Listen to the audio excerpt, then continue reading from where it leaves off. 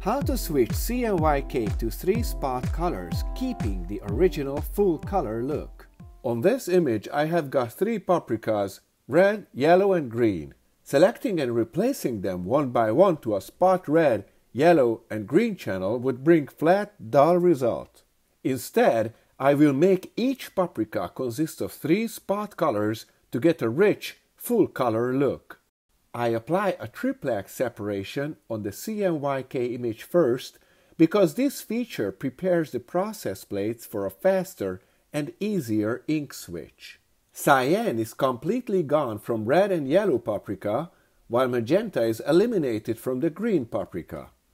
Black is stronger and has more contrast. Now I select only the 3 duplicates underneath, so we can compare them later with the CMYK paprikas at the top. Cyan and black will be the first source channels for a Pantone green. Check the color bars on the right of the image. Both cyan and black change to P354. Temporarily, I turn back black as underprinting ink because I will need it for my next ink switch. Magenta and black will be the source channels for a Pantone red.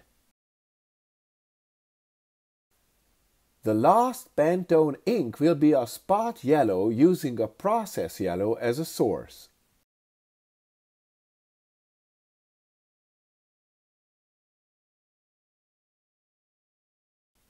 Now I have got my 3 paprikas made of 3 spot colors looking almost identical to the CMYK image above.